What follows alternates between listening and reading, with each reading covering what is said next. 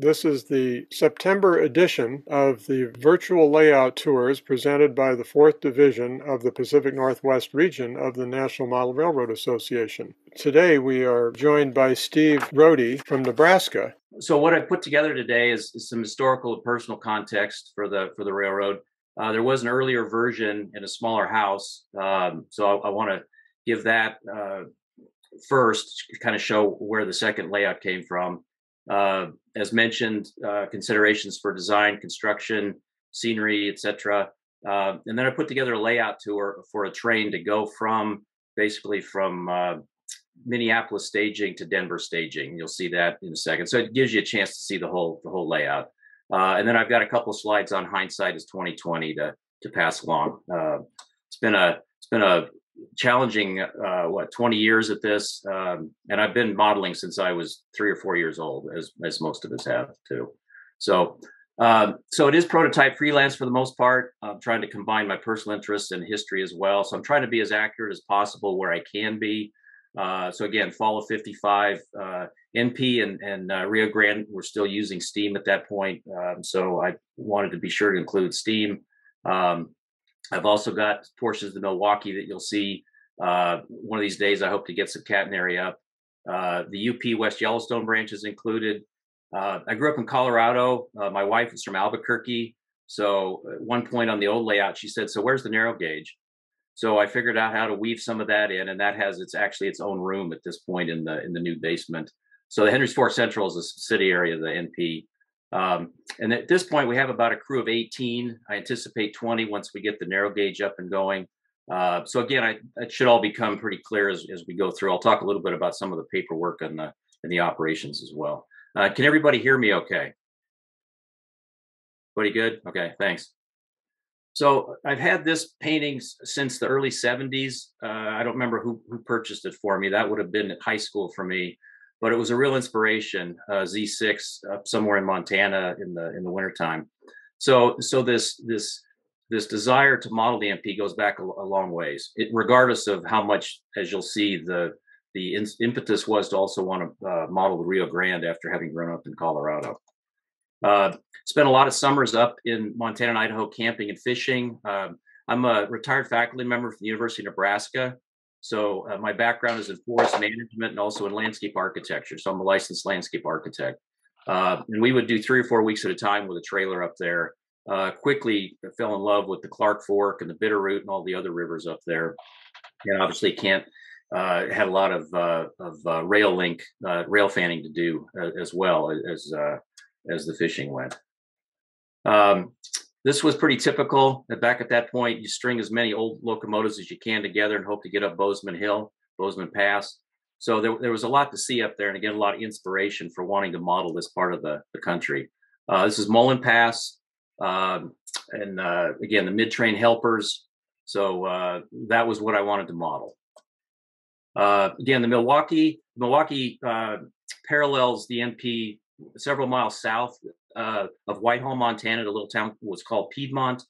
So it made sense for me to want to include some of the Milwaukee as well.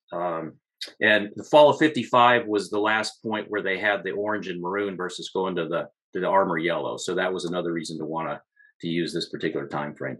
Down here in the lower right, the Jefferson River Canyon, I am actually modeling that on the layout, as you'll see. So we've got the Milwaukee paralleling the MP through the canyon. This is Tennessee Pass when it was still in operation. So again, growing up in Colorado, going to Glenwood Springs to the pool, etc. The mid-train helpers, the 3%, all of that was something that I was really interested in wanting to model. So I had to come up with some way to be able to combine all of this as part of a basement layout. This is tunnel number 1, just west of Denver, with the Zephyr. And in high school, college, literally, we would walk this grade and then climb up on the mountain, sit right about here where my cursor is, and watch the Mars lights coming out of Arvada. So a lot of this, again, I needed to come up with some way to combine the Rio Grande with all of this other railroading up in the Intermountain region of the U.S. And then again, the narrow gauge was something that I also wanted to combine. I worked for the Forest Service one summer in graduate school on the Rio Grande National Forest. So I had a chance to go over to the Chama Basin, and I would make the drive over and watch the trains come up Cumbres Pass every Saturday morning in the summer. So there was a lot to work with there as well. So this was version 1. Designed, built, operated 2000 to 2017. It was a 700 square foot basement, a fairly small house in Midtown Omaha. Operated for 5 OS Omaha events, which is our every other year operating weekend. And then we did host ProRail in 2011. I was very lucky. It was not initially designed for operations. We got that changed pretty quick with the operating group in Omaha, but it was my first exposure to what operations were, and it changed everything in terms of the socializing in the hobby, as well as the challenge of trying to emulate history, so to speak, with a railroad. So the dark black line here is really what I was modeling from Whitehall. I-90 goes through. Most of you are probably familiar with the I-90 corridor, and so this was actually the Alder River branch, or the Valley branch, came down maybe to about here. So this extended over the Continental Divide and then on down through southwestern Wyoming, and then would ultimately connect with Craig on the branch with the Rio Grande to allow that connection to Rio Grande. The thought being that Rio Grande would then have the ability to get up here and interchange with the Milwaukee Road. So again, a little bit far-fetched, but that's what we've got to try to include everything. The West Yellowstone branch was existing here up from Pocatello, and then the Henry's Fork Central again is the narrow gauge that adds in the branch for the narrow gauge. So this was the original layout. I hand painted the backdrops. A lot of this rock work is the Bragdon plastic through the big molds. It worked well. We had a crew of 10 or 11. It got a little tight in some of the aisles here. Again, it was a relatively small basement, but this was the narrow gauge up here going up to a mine. So it included a lot of the things that again, I have wanted to keep track of and make sure that it fit back into the new basement. So a lot of, again, articulated, still at the end of steam. This was actually 1958, so it was a little bit of a stretch for the steam, but you can kind of get the flavor of what the old layout actually looked like. Again, the socializing is huge in this hobby. It was a lot of fun. Had a really committed crew. We had a 50th 50th party for sessions. I think we got to session 59 on this layout before we tore it down. This was a painful Saturday morning Sawzall party. At some point, this stuff has to happen. So even had some good help in getting it all pulled out and putting it out on the driveway for salvage pickup. So I think a lot of us have been through it. It's not easy, but it definitely opens up the mind for the next iteration. So this is version 2. We moved into the house in October, started design in November of 2017. 2,000 square foot basement this time. I'm not sure you're supposed to upsize in retirement on your housing, but if you want a ranch style house with a big basement, why, that's what you do. So and my wife been on board from day one, so that's a huge benefit as well. We did operate for a couple of OS Omahas at this point, just getting started. We had a lot of design sessions downstairs. I took a lot of feedback. As a design professional, I've always seen the benefit of group thought and process in design. And so you can't use it all. You've got to be strategic in what you do use in terms of feedback. But it was a huge help, I think, to get a lot of good ideas. Dave Hunt, a colleague here in Omaha, documented a lot of the initial ideas in a CAD program for me. And then, as you'll see here in a second, I did a lot of changing around to get things to fit. But this first cut in the basement was certainly really important. Version 2 edition basically expanded the area here at Whitehall. So on the old layout, it went into staging here. And now we've got Whitehall model, we've got Piedmont model, and then the section here's the Jefferson River Canyon as well. So that was really the part that added to the 2,000 square feet in terms of the basement at this point. So we added the Red Bluff branch over here at the east end at Sappington. And then again, we've got a 3% ruling grade eastbound, Piedmont to Summit, and 2.5% on the other side. So the other layout had a grade up to staging. So now we've got grade on either side of a mountain pass up to basically Summit here, which is the Idaho-Montana state line. So I converted those drawings. I upsized them and then converted everything to 1 inch to the foot, so that the crew that was helping me in terms of the carpentry and the bench work had something they could actually scale from. It was a lot of extra work. This is all freehand scaled with a ruler, but it gave us something to really lay out and be able to work from. And I'll mention this a couple times, but I did everything myself on the old layout. I'm a real perfectionist. I like the design part. I like the scenery. So the idea of sharing all of that with people, it's really been a challenge. It was a stretch for me. I've found obviously there's a huge amount of benefits to it, but oftentimes you feel more like a construction manager and a critical path manager on a Saturday morning than you do an actual modeler, because it's all about making sure everybody else has something to do and being able to monitor and make sure it's getting done in an effective way. These are 1/2 inch to the foot drawings, a little bit hard to see on the industries, but I just wanted to give kind of an overview of the basement. So this is the lower level. The red is the Northern Pacific. So Seattle staging comes through Whitehall. This is the Whitehall Y, goes through Whitehall, and then ultimately ends up over here in Minneapolis staging. The orange is the Milwaukee Road. So it in essence starts out at Tacoma. It comes in over here in Milwaukee, Minneapolis. This is the overlap right here with the M&CS. This is the Jefferson River Canyon right here where they parallel. So again, very fictitious. Whitehall wasn't near this size of place in reality, but it's the major yard here on the layout. This is the second level. So this is basically the Soda Springs branch is on the second level. Let's see, the yellow now is the UP. So this is Idaho Falls staging, shared trackage coming through Mineral Springs, and then on the third level you'll see it ends up in West Yellowstone. This is Denver staging. We've got 2 pieces of that. So it comes out of Blackfoot, winds its way around through Mineral Springs, and then up the grade to the summit. So it's basically the shape of the T as you saw on the maps. And then this is the top portion. So here's West Yellowstone here. We've got a Y at summit to turn the articulated helper engines. And then this is just the very last piece that comes up here at summit with a siding up here. Here's the station right here. So important considerations overall. I'm 67 at this point. I'd like to operate as long as possible. I've been on a lot of layouts that had staging really tucked away, maybe 20 inches off the floor. We had initially thought to do that along that peninsula in the basement, and also we're going to put a big helix in. I'm glad we didn't. The staging, as you'll see through the pictures, is easy to get to, and that's going to be a big thing, I think, over time. We have return loops on all the staging, so we don't have any dead end staging. That helps with staging significantly in terms of time.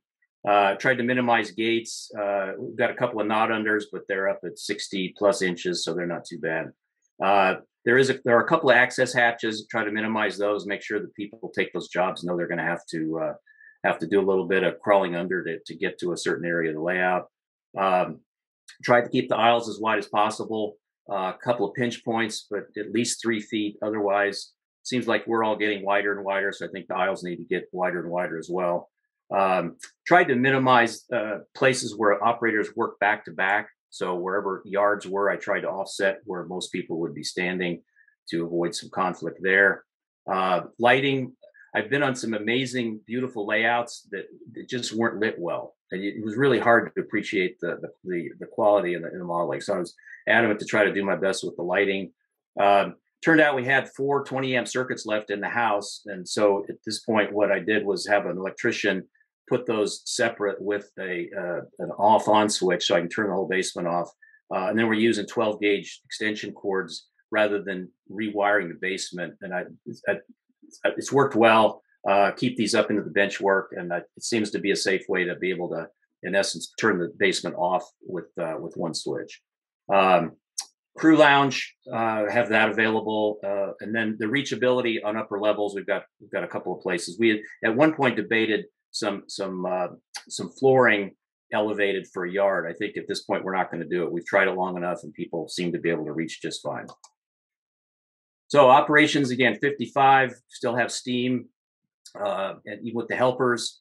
I mentioned the Milwaukee still in maroon and orange. Fall of 55, fall is a good year. I'd modeled summer prior, so there's all kinds of livestock fruit. I like to model sugar beets with aniseed, so there's a lot of that. The potatoes in Idaho, fictitiously probably, but last peaches from Colorado coming up from Bond and going west, so that gives us some reefers out of Denver. Got the MP, as I mentioned, the MNCS, which is kind of the focus. The Rio Grande is included, and the reason it has is because it interchanges with the Milwaukee. Dual gauge, narrow gauge, again, was woven through the old layout. It has its own room this time, and we'll do some transloading dual gauge, similar, I suppose, to what Salida had. Pat Student has a lot of input on this, given he's modeling Marshall Pass. So I'm anxious to get that modeled. UP is in there, and then again the mountain grades. And sound is amazing nowadays. It's almost as fun to watch the diesels come down in dynamic as it is to watch the trains go up with the helpers. So any questions at this point? Pretty good. Okay. So this was the start. We weren't quite sure about heights in terms of bench work, visibility.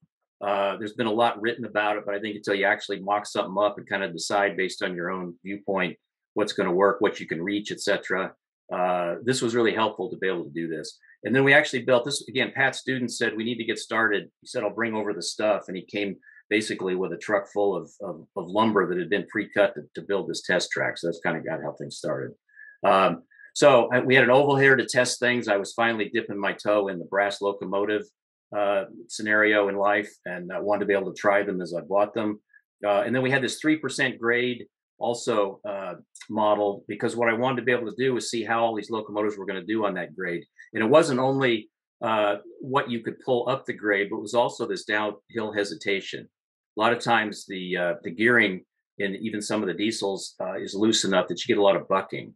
So I wanted to really see how everything was going to work together. Some of the brass is exceptional. Some of it looks a lot better than it pulls. So I wanted to get a good idea of that in terms of what those grades would look like, what would be a realistic train length. Turns out for me that the Genesis Z8s are extraordinary. And so again, and they look good too. So but you can kind of see the variety of how well different locomotives did. So again, here's that test track. Here's the 3%. So we had a 36-inch radius curve, and then 3% to check all the logistics of the grade. 25 car length caboose, 4 F units, and then including the articulated. So it makes for some pretty long arrival departure tracks. excuse me, in the yards, Mineral Springs and Whitehall, and some long sightings on the pass as well. But that was ultimately what we were trying to design for. Few details: 36-inch radius minimum on the main line, 24-inch branch line in the narrow gauge. I used a lot of different curve turnouts, different numbers, but also different brands. I haven't had any problem with that. I'm glad I had the flexibility to be able to do that. Let's see. Staging went to Atlas and Pico turnouts. 600 feet of main line. I've got a lens system that I bought at Caboose Hobbies way back when. They're really not supported anymore. It's a bulletproof system. So I made the commitment to go ahead and get the CVP wireless throttles that go with a receiver that works with lens. So it's kind of a hybrid system. It's worked great. Got corded throttles in the yards. So we'll see how that goes over time. It works really well at this point. We got 4 boosters. I use the PSX circuit breakers and reversers. I have put the lights out in the aisles, as you can see here on the diagram, just to help troubleshoot where somebody might have gone through something or derailment. So a lot of the basic infrastructure that we all tend to use on our layouts. Bench work, and this is kind of the complicated place in the basement where we've got the white Hall Y underneath, basically Denver staging, the Soda Springs branch, and this is the 3% grade going up, and then this is Summit. So most often lower levels, 36 to 40 inches. We did raise Whitehall 4 inches from the Y here because it just seemed like it was a better height to work at for a session. Upper levels were about 54 inches. Summit up here is at 69. So there is a step up there to be able to see what you're doing up there at Summit. But the 54 inches seems to be okay for people to reach across for 20, 24 inches. And we didn't need that elevated flooring that we thought we might for that part of the basement. 1x4 framing attached to the walls with shelf brackets. You'll see some more of that here in just a second. The peninsula, I'll also show you graphically. It's kind of hard to explain, but with the idea of setting this peninsula up for the full basement, we wanted it really rigid, but we also needed a lot of flexibility in terms of the grade going up with the support. So I'll show you that here in a second with the pictures. But again, this was Pat's idea to come up with the 1x4 sandwiched with the 1/2-inch plywood. It's worked really well. We used the 2-inch homostote spline for the main line throughout most of the basement, and then the 3/4 plywood for flat areas. Jeff Otto has had a huge influence on modeling here in Omaha.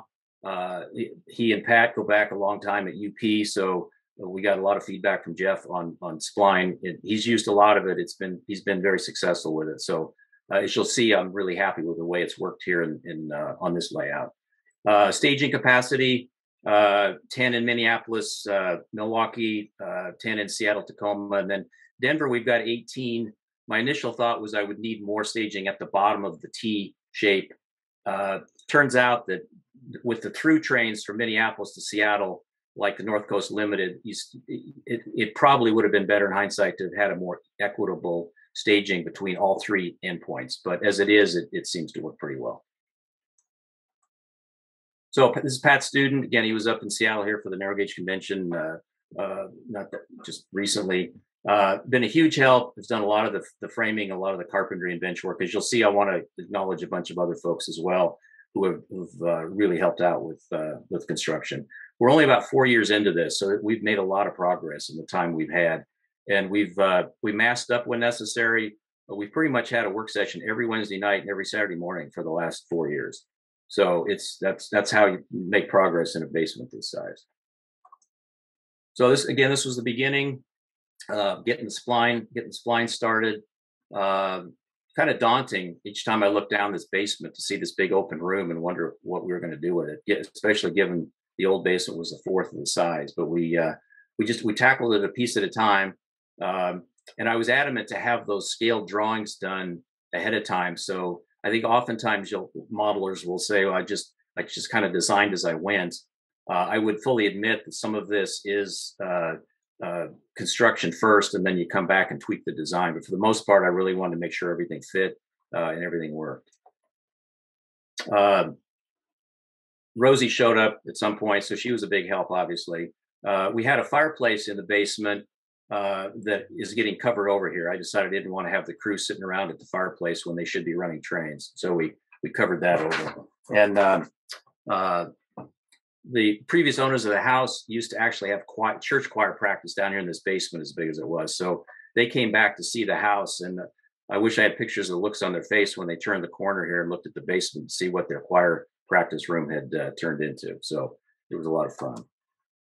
Here's Pat working on the spline up on the upper level. This, again, it was an interesting process to come up with the spline in terms of the 3D, making sure the grade was consistent. Last thing you want is a piece of 4% in the middle of 3%, because then that's your ruling grade. So there was a lot of finessing and a lot of detail work. Again, I end up being a real perfectionist at times, but it was really necessary, I think, to get this grade to work right, and to be able to kind of build it in midair, so to speak. This is a cross section. So on that peninsula, again, we're talking about the peninsula that goes down to the other end of the room.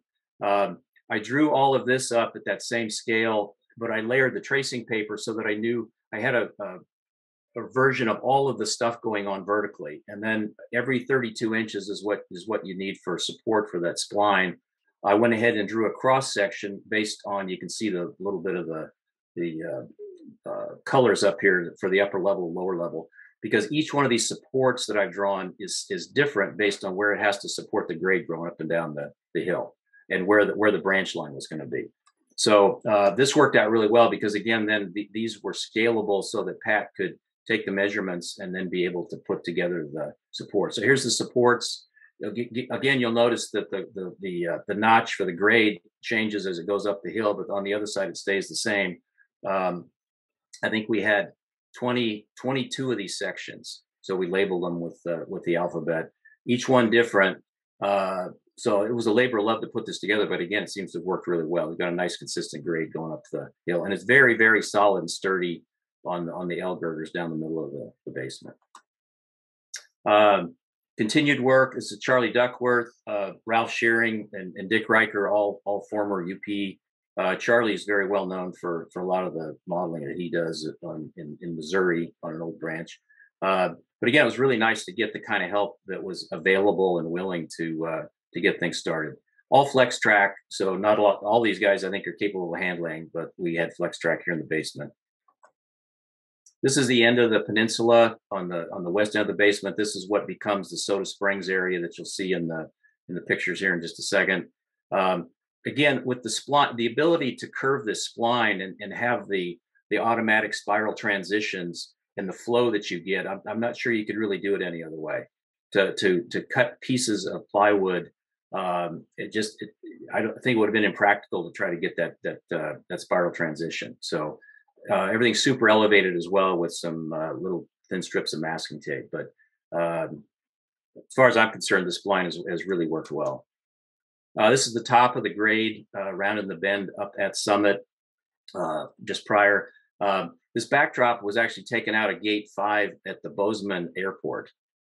And so it was kind of a fluke. I was getting on the plane and I thought, well, beautiful view. The sun's out. I'm heading back to Omaha. Turned out it's the backdrop now for the probably the most visible part of the basement where you first walk in.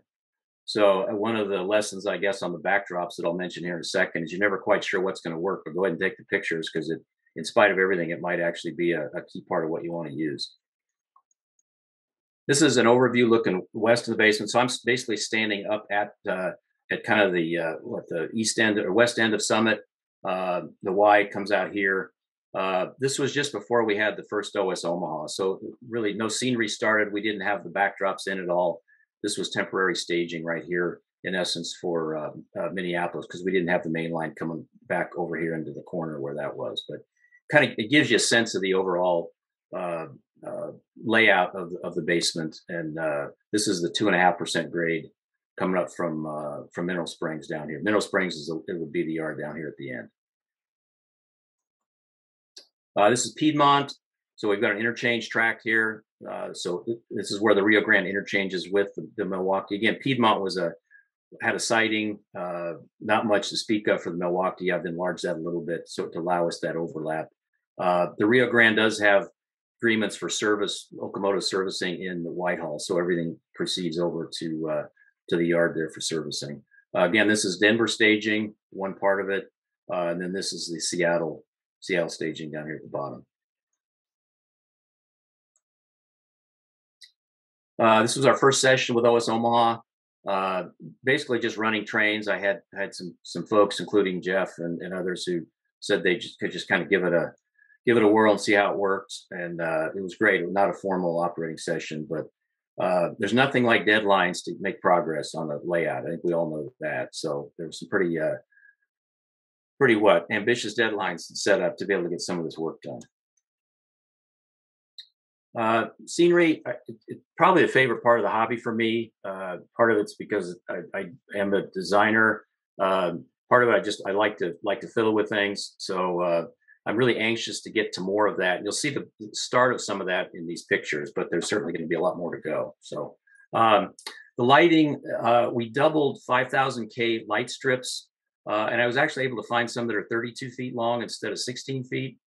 And the transformer is a plug-in, and it seems to do fine in terms of the current. They don't overheat. So it was a really an efficient way. It's amazing how the technology has changed even just the last several years for these. But the angle helps push light back, and then the 90 degrees pushes it straight down.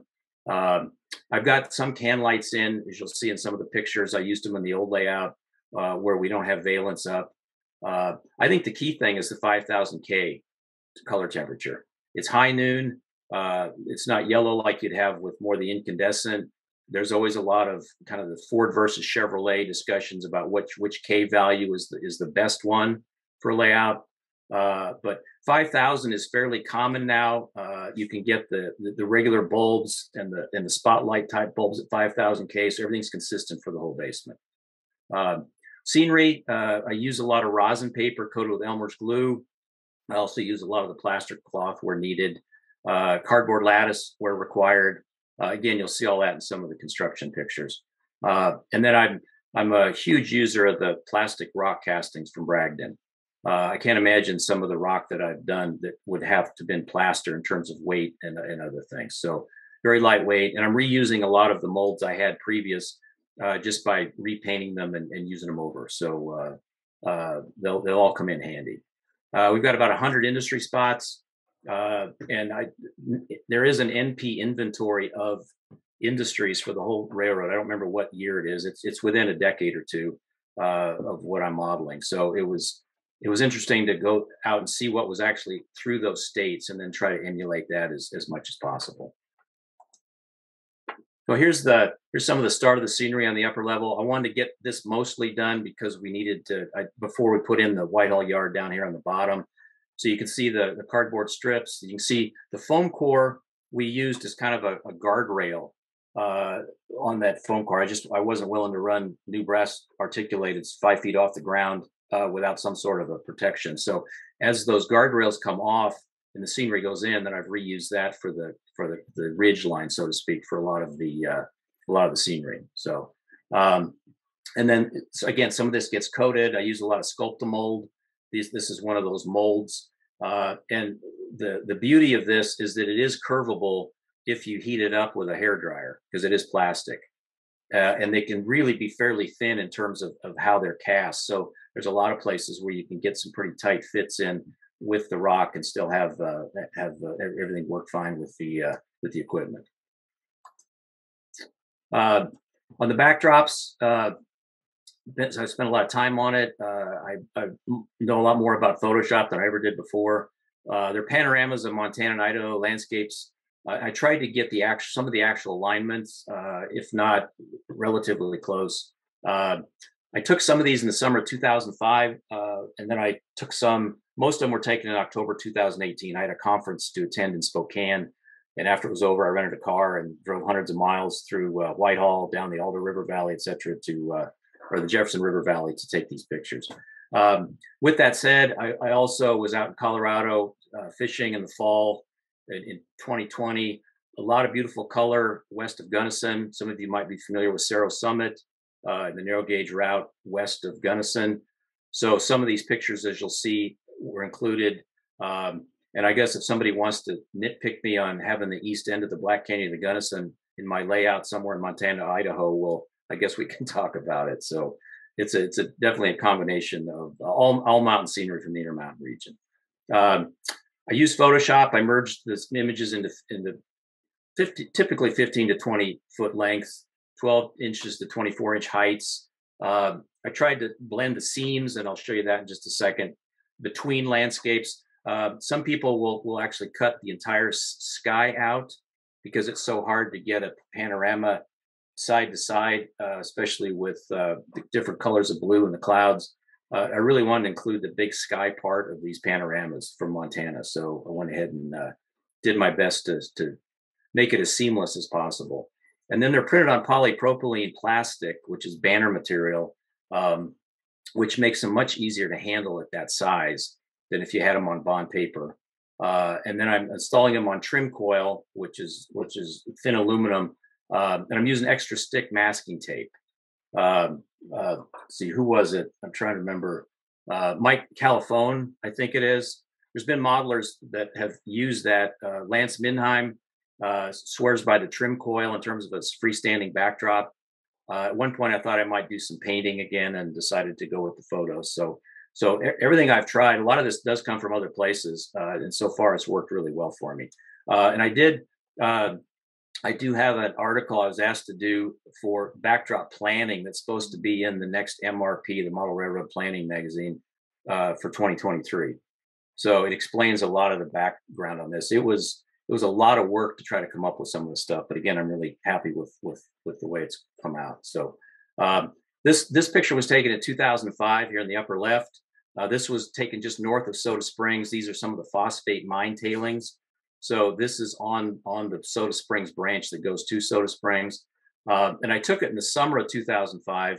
so it was bright green. So I fiddled in Photoshop to get it to look more like October instead of July. So even there, I was able to reuse some of these backdrops to fit together. Here's that east end of the Black Canyon of the Gunnison. Again, you can see the color from the Gamble oak and the skunk brush sumac and all in Colorado, and a lot of aspen at upper elevations. This is part of the 3% grade that you'll see on the layout tour. Most of the landscape up there is pretty much what is in the middle here. So I had a nice sunny day to drive around, and then Saturday, the first snows of the fall were happening in the mountains up above Missoula, east of Missoula. So as you'll see in a second, the backdrops at Summit include this snowstorm. So I will have some modeled snow up there at the top. So I really got lucky in terms of being able to get the diversity of landscape backdrop, the seasons. It was the right time of year. And so it's worked out well for me. On operations, again, we currently have crew of 18. We've put this together as a dispatch panel. We've got the dispatching sheets here, schedule. It's getting us by. I inherited a phone system from folks down in Arkansas that used to run the hog rail operations. If you know of anybody down there, Bob Moore and John McBee. So we've got that in now. Previously, we were using some radios, which also worked fine. So just at this point, just verbal authority. I have my heart set on a CTC panel. So there's a lot of folks in Kansas City that have implemented CTC with the standard old panels, and I would like to be able to get that put in at some point. Ship it car card system, just the way bills, not all of the other detail for shipping. I'll show pictures here in just a second. And then again, I'll kind of show you the train packs. I'm a stickler, I suppose, again, with that perfectionism for a lot of paperwork to help people really be empowered when they're operating. So the color dot system was published at one point in Model Railroader. It's worked well for me in terms of not having to know whether Butte is east or west of Bozeman. A lot of branch line trains go out of some of these yards. This switching guide, blocking and switching, each of the yard masters, of the 3 yard masters, get these. So they've got a lineup of kind of what to expect, who's going to be in town, and then what you might get set out and what that train picks up by color code. It also mentions caboose assignments if there's a caboose swap. It mentions helpers if there's a helper assigned or not. And then we do have wood frame and steel frame cabooses. So with the helper engine, depending on where it is, you may need a wood or caboose steel frame. So all of that are on these sheets. As you can see, this one, every one of these gets marked up by the yardmaster in terms of what needs to be edited and revised too. So definitely a work in progress. The packs, again, caboose cards, all is fairly typical. But the basic instructions in the back of the pack, these are just the plastic pocket protectors. Most everything has sound. So I like to have the function key information right up front so you can use the sound as best you can. So again, overall, paperwork's a lot of work in our hobby, but I think the more the better. And then take a lot of feedback in terms of what works for people in terms of making sense out of it. Schedule, Milwaukee's orange, the UP's yellow, the Rio Grande is the silver gray, the blue are the passenger trains. So posting this helps people kind of understand what they're signing up for, and it helps keep the dispatcher clued in on what's going on. So any questions at this point? If not, we'll go ahead and take the tour here. So this is an expedited train. MP number 600 was their most important eastbound train. So they typically, the lower the 600 number on the freight trains, the more important. So I've tried to even borrow that kind of a numbering system in terms of passenger trains, high priority trains, branch trains, etc. So this would hypothetically be a train that's leaving Livingston for Denver. So we're now westbound on the NP main. This pink foam is the Jefferson River, which will come around here. We've got a Milwaukee, some box cabs here on the Milwaukee on the other side of the river. And I've got diagrams here that kind of show the dot on where the actual this location is based on the map. So this is coming into Whitehall again, eastbound. We've got a couple of arrival departure. We've got classification. We'll have a 6-stall roundhouse at some point with engine facilities. This is the upper level again, pretty well finished in terms of scenery. Got a lot to do here on the bottom, obviously. So this is the west end of Whitehall Yard. I do have set out for a lot of express at all the passenger stations along the line, so that's another opportunity for crews to do some work. I've got a lot of industry. Got a lot of industry in the yards, so that yard crews who have time have more to do. So I think that's been helpful. If it doesn't get done, then I can rebuild some cars and call it good if they get too busy otherwise. This is the Whitehall Y. So the number on this train it starts out odd since it's westbound, and then it does change to even as it leaves Whitehall, because now we're basically timetable east going to Denver.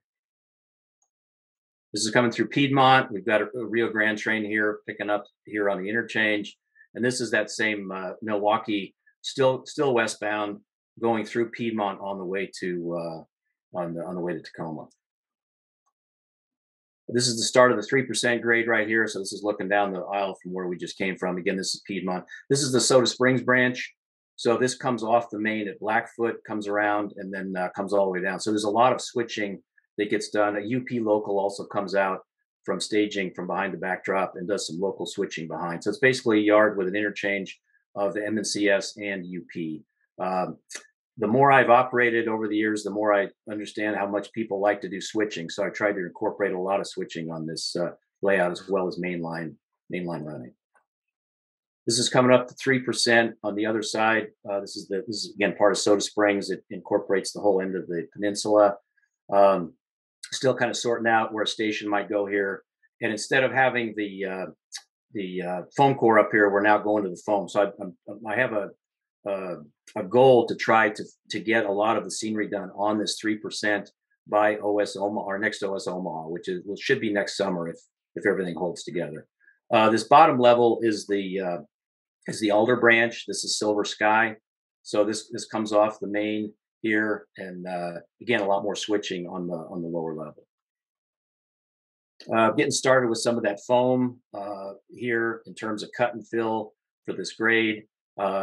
This backdrop again is all taken from that Cerro Summit area west of Gunnison in Colorado. This is on up through. There'll be a tunnel here. I did have to at each of these cuts, I actually stair stepped the backdrop a little bit. Otherwise, I would have lost most of the backdrop behind the bench work as the grade went up. So that prompts a need to come up a little higher. This is the end of the backdrop right here. So we've got a tunnel in here. I've got a lake started here. And this is, again, all 3%. Excuse me. This is the view you get when you come into the basement. So I wanted to be able to keep, so this whole view corridor will stay intact all the way across. This will be a big fill here. This is a fill. And then you'll be able to see the train all the way over here into the mountains behind Bozeman. This is Summit. So again, this is on the main. We got the siding, and we've got the Y to turn the helpers up here. There are some places where I can take the trim coil out, as you can see here, for access. So that was important. So a lot of work to get the panoramas done on the computer and printed and spliced. But again, I think it was worthwhile. And you can see part of the snowstorm here at Summit, where again I will model some snow up here at the top. This is coming down to 2.5%. Again, eastbound into Mineral Springs. The UP West Yellowstone staging is right up here behind this. So I will make these. I'll have some lift out scenery. I can get to that. This is where the UP comes on to go through Mineral Springs over to Idaho Falls. I've left the valence out up here now, because this is all temporary. The lighting is there, but you need all the headroom you can get up here in these spaces. So once we get the scenery done, we'll put a valence in here to look a lot better. This is Sage. So there's a siding right here at Sage before you get to Mineral Springs. This is part of the return loop for the Denver staging. And a lot of this has some lift outs that are only in during staging, because I didn't want to have any of that in the way as part of operations. The Milwaukee, Minneapolis staging is down here at the bottom level. And you can see how the foam core was used as a kind of a guardrail. Again, all that's coming out. It looks much, much better once that comes out. So this is entering Mineral Springs. Again, we've got set outs for express and for Pullmans, helper facilities, engine facilities here, similar to Whitehall. This was an experiment for me on actually inserting buildings into the backdrop. So these are printed as part of the backdrop, add some depth to the scenery. This is leaving Mineral Springs. Some of the industries I was able to reuse, some I purchased at the state sales. Got a long ways to go for the buildings. You can see where Jefferson River Canyon, this is where we initially started the tour down here at a siting called Canyon. This is Commerce City, winding the bend. This is one of the access hatches I mentioned before in terms of trying to minimize these as best as possible. But the UP branch goes over here to staging, as well as an MC&S branch. So there's quite a bit of switching to get done here in Commerce City.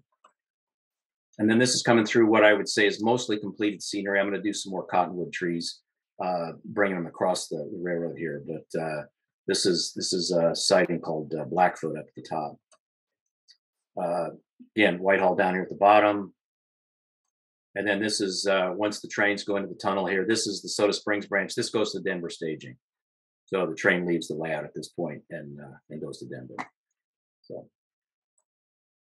So just a couple comments. We're at 12:50, so I think we're pretty good on time. So I'll hit these quickly, and then we'll see if there's any questions. So curve turnouts. Pico has those number 7. I think there's 7 to 7.5 turnouts. It made all the difference to be able to lay in the yards that we have. There's never enough room to do some of this stuff once you start looking at minimums, but made a huge difference for me in terms of being able to fit more stuff in with curved leads. I don't know how prototypical curved leads are, but it sure does help with the modeling. A work crew is a huge help. It definitely needs to be managed. I mentioned that. I do a lot more of that than I ever thought I would, but it's been a huge help in terms of getting work done. So with that said, you're constantly trying to make sure there's enough for people to do and try to help people find the stuff they're good at, stuff they like to do. So anyway, it's been great to have that help. I've mentioned the backdrops and the lighting, a lot of extra work, even just to put in that essence, that artificial ceiling that we're putting in here, so we don't have the extension all the way up to the ceiling. But again, it helps really. It directs the light. I think it really kind of finishes the scene. The pre-testing of the grades, the locos, all of that. I thought that was really important. I'm glad we did it. Felt much more confident knowing that we could get a 25-car train up those grades, and which locomotives might spend their entire life on the NP on the level track because they just have too much play in their gears to be able to go up the hill. I mentioned the spline, how great. You can see it here in this picture here with the meat at Troublesome. How nice it is to get those nice gradual curves as you would have going up a steep grade. Staging has been great, and I get a lot of help with staging. There's a lot of trains to turn, so everybody can see what they're doing. And the basement, to me, as I take these pictures, looks really cluttered. There's not a lot of valence yet. There's not a lot of kerns at the bottom. We pushed really hard to get operations started. So we're at the session 12, basically. So there's going to be a lot of redo to get the fascias on and to get things a lot more finished.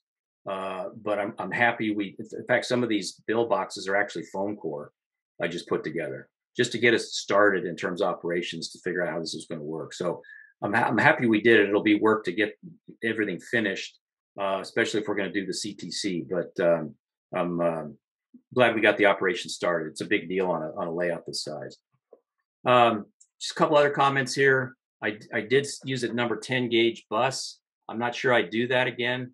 It's a huge wire to get enough heat to solder onto. It also complicates if you're using the suitcase connectors, which I like to use, what kind of a strategy you use to get from 10 gauge down to 18 or 22 gauge, whatever you're using for feeders. So it's insurance. It gives you a lot of capacity, but I followed all the other rules with DCC, like the 30 foot max away from a booster, etc. So at any rate, just food for thought. I have not stayed as organized on my wiring as I had wanted to, given the first layout. Maybe there's a price to pay in the future. We'll see. Everything is running fine, and I expect it to. But I wish I would have been a little bit more organized on that. It's a huge help if something does go wrong. We've had humidity issues. I wish I would have bought a couple of dials or meters initially and realized just how much variety, how much change we had. We were going from 20% up to 50. Didn't realize that we had some track pop. So now that I have a sense of that, we can run a dehumidifier or a humidifier and keep things closer to a range where we don't have track issues. Whoops. Large crew can be a two-edged sword for sure, whether you're looking for a crew to run. And I'm still looking for an alternative to run a session with 10 or 12 people instead of 20. I need to come up with something feasible to do that, because sometimes you just can't get that many people. So a simple, effective paperwork is critical, and it's still evolving as I get feedback from everybody. Flexibility, I think, is key. We've just changed to a 2-to-1 clock from a 3-to-1. I ran my own yard at Whitehall as a yard master. I should be able to do it in my sleep because I designed it. And I was sweating like everybody else, and it was humbling to see just how much work somebody else had to do in there. So slowing the clock down, I think, is going to help us in the yards.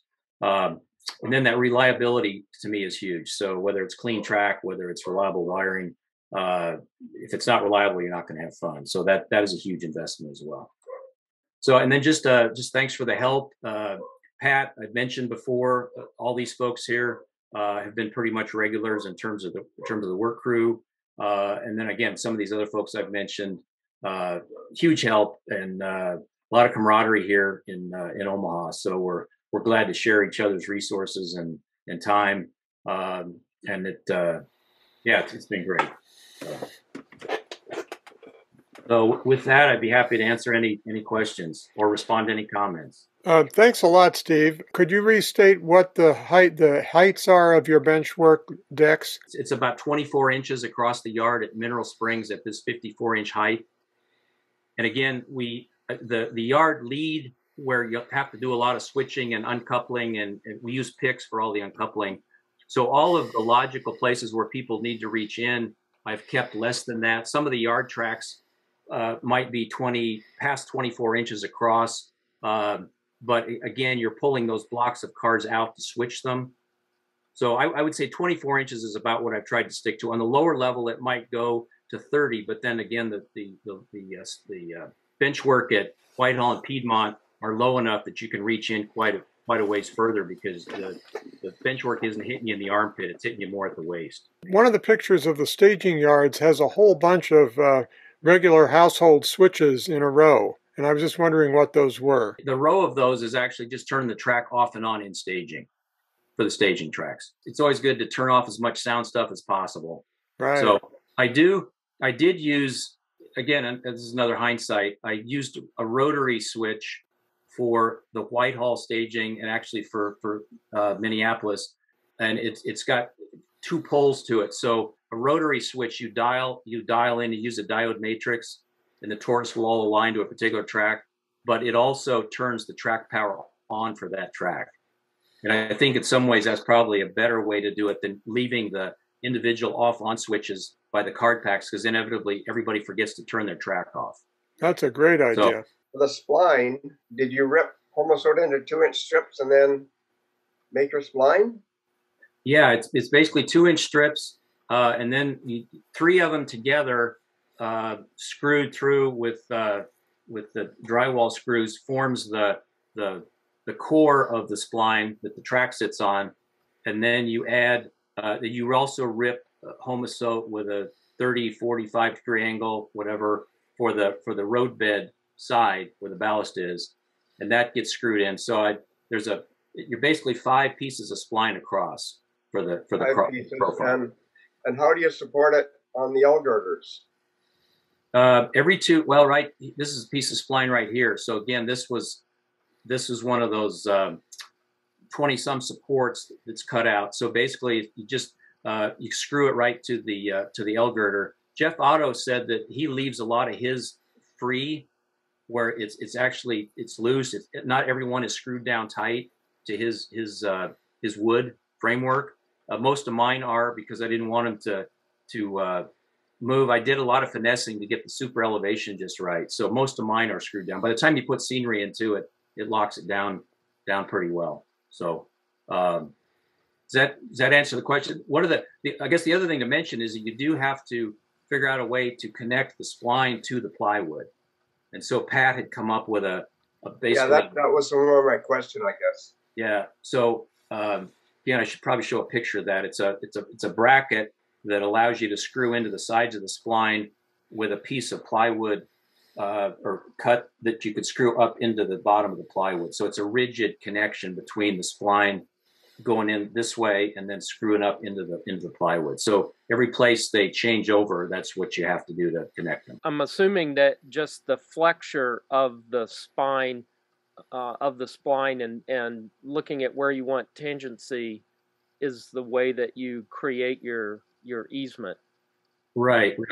And it's probably, I don't know how close it comes to technically laying out a spiral transition on an easement. I've seen articles in railroad magazines where literally you end up with mathematical tables to do it. But you can see a little bit. There's quite a bit of flex in this. So as you flex it and then screw it in together, you can make a fairly good curve with that homosote. It's flexible enough to do it. We have a curve going into the narrow gauge room that's about 24-inch radius, and if you use a form of sorts on the inside of the curve and screw the homosote to that plywood or that 1x form, and then just keep adding layers of homosote, you can get a fairly sharp curve with it without it breaking. If you just try to free form it, you typically snap it if you try to go to a sharper curve than that. So, but for any of these really gradual ones, like I'm pointing to here on this lower right, again, we would stand back and we might move this piece of 1x a little bit. We push the curve out a little bit, just trying to get that sense of what a railroad would have done to gradually climb the hill.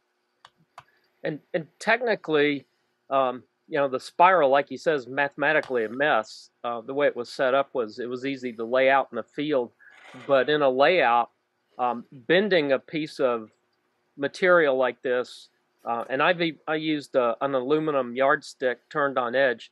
The curve is cubic right. When you do that, and that's close enough. I mean, yeah. Certainly. Well, especially I would hesitate to guess just how broad a radius some of these curves are. I mean, Jeff had a piece of his layout that he moved from Omaha, and I think he said it was 125-inch radius curve or something, because he had measured it. It tends to give you that sense of what spiral transition would be if it was actually done. Are you doing the super elevation on top of the homosote spline, or are you super elevating the entire spline? Doing it on top of the spline. And what I found was, I think a lot of folks, when they do spline, will use a belt sander with a vacuum. I didn't have one, and I was a little bit leery about the dust when you cut homosote on a table saw. It's a nightmare. Right. And so Pat was gracious enough to actually cut it outside of his house. So there's nothing better than having a work crew show up with cut spline homosote as opposed to saying, here's the 4x sheet, right. Let's go cut it in your basement. So I would level the top as best I could. I would use narrow masking tape that you can buy from Uline, I think is the company, and you just lay it out and you build up the masking tape. Some people like to use wood and styrene and other things. What I found on some curves, though, if the spline was already at the accurate super elevation as we had installed it, and it might be in terms of horizontal deflection as it curves, then I would leave it. I wouldn't flatten it and then add the super elevation. So it was really a combination of whatever we needed to get just the right amount of super elevation as the curves went back and forth. All right. Thank you very much, Steve. That was an excellent presentation. All right. Thanks.